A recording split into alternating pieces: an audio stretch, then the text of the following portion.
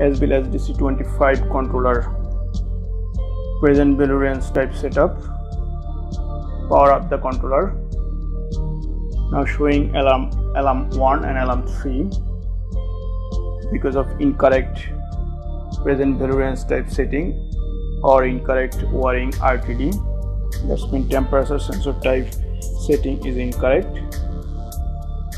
We are using K-type thermostat, but now we want to enter into the parameter code in setup group. Press enter.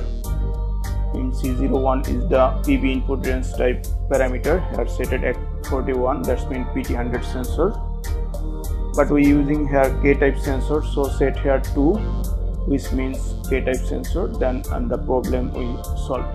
You can use as per your requirement here that which type of sensor you used in machine or temperature controller. Depend on this you can set your parameter.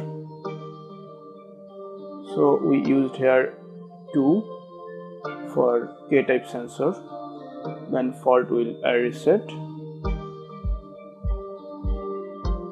So press mode and display button to return home screen. Now all fault is reset.